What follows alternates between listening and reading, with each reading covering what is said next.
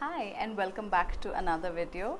So this video is on a very hot topic that everybody wants to know about. Today we'll be discussing how to get that next promotion. So in this video I'll be sharing 15 tips that can help you move closer to the next promotion. So let's start and discuss these points. So the very first thing that you should find out is to see if your company has an IDP in place. So IDP stands for Individual Development Plan. What it means is that your company already has a plan set for you and you know how you grow and what is the hierarchy in the company, which is the next step that you can climb to, how do you get there and how would you move after that. So first of all, see if your company has that, but if your company does not have that in place, then don't worry, you can make an IDP for yourself. So what you can do is you need to study your team, you need to study your company and the hierarchy there, the systems there, and see where you're at right now and what is the next step up. Then you need to calculate what do you need to do to get to that next step. Otherwise, there are some other points that I would discuss in this video. You can consider those points as well. Next step is to discuss this with your boss. So what you can do is you can sit down with your boss or your team leader or your manager and tell him that you are interested in creating an IDP if it's not in place. If it is in place, then you can sit down and discuss the IDP with him, and together you can create an action plan to see how you can get to the next step up.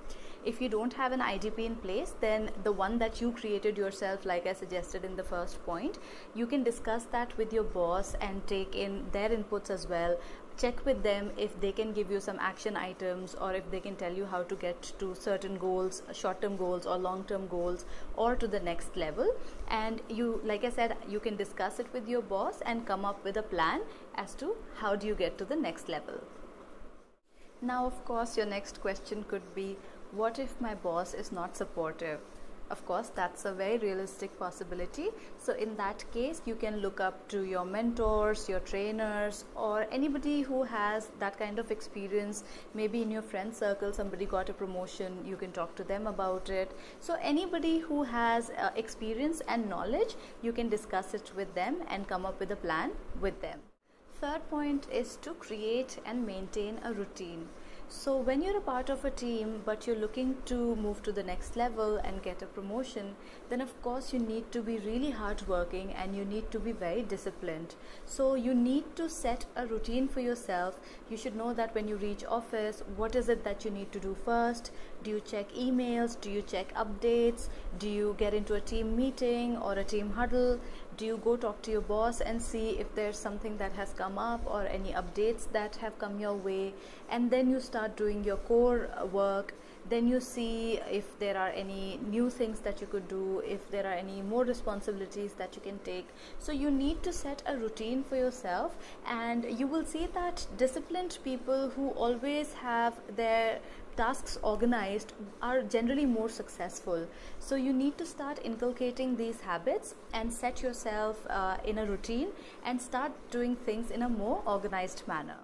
Point number 4 is to have good work ethics and hygiene. So even in my last video, I had discussed about hygiene and how you are supposed to stay at work for as many hours as you're required to, and also to be on time and to take not minimal breaks, but the number of breaks that you are supposed to, and to not take extended breaks. So apart from this, you also have to consider the fact that when you are looking for a promotion, you are moving one step up, right? So then you can't be casual, you can't be indisciplined, you can't just pass time while you're at work, because as you grow up and get a bigger position, you will also have more responsibilities. So you need to show the management and to your organization that you're ready for those responsibilities and that you have the right ethics. So of course you can't take shortcuts, you can't take the easy way out. You have to have a lot of integrity. You should be able to take responsibility and ownership. So all these good work ethics have to be in place, and you should also be practicing good hygiene at work.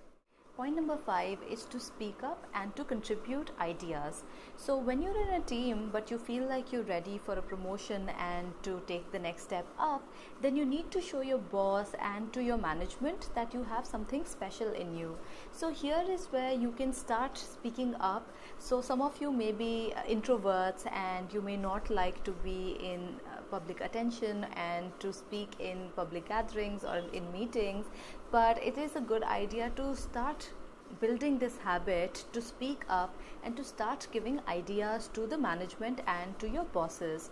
Now there is also something called lean management, which is also about giving ideas, even ideas for things that are already in place, where you just eliminate waste or increase efficiency, or to find a way to do something in a better way. So you could have been doing something for the last 2 years and you thought of something which could speed up the process or to make it more efficient, then of course you should bring it to the attention of your boss or to the management. And also it is about continuous improvement. So whichever processes you have in place, if you can think of improving them in some sense, then by all means talk about it, speak up and be visible to your boss and to the management. Point number 6 is to follow your KRAs. Now KRAs are your key result areas or your key responsibility areas, which means that you are getting paid to do this set of tasks, or this is the area of your work. So whatever your designation is or whatever your position is, you are supposed to do one task or a set of tasks for that position, which is generally what your KRAs are. So it should be absolutely clear to you what exactly your KRAs are, and you should not mix that with any additional responsibilities or initiatives that you're taking. KRAs are the bare minimum that you need to do in order to earn your salary. So that is something that is non-negotiable, and you can never kind of fall short in doing those things or completing those responsibilities. So you should know clearly what your KRAs are. If you're not sure, then by all means sit down with your immediate supervisor and understand exactly what your KRAs entail, and you should kind of see that as a checklist, and you should be able to complete all of them. And only after you've completed your KRAs should you move on to do something else, which could be an additional responsibility or anything that adds value to your job responsibility. So now that we have the KRAs out of the way, we can focus on taking additional responsibilities and taking initiatives. So like I talked about it in the last point, KRAs is what you're supposed to do anyway, and everybody does that. So that is the bare minimum that you're supposed to do at your job, and everybody has to complete their KRAs. So that's not anything special that you're doing. In order to show your management or to your boss that you're ready for the next step up, you have to do something special. So here is where you would start taking initiatives. You can start taking additional responsibilities, kind of showing your boss that, see, I'm doing something extra, or I am adding more value to my job. So not only am I completing my own responsibilities, I'm doing something extra for the team and for the company. So it is a good idea, of course, to take new responsibilities and start adding things to your to your book, and also to slowly increase your KRAs. So these might not be your official KRAs, so that is already set by the company, but once you complete that and you start doing something regularly, some additional responsibilities regularly, then they kind of become your unofficial KRAs also. So you can start practicing that.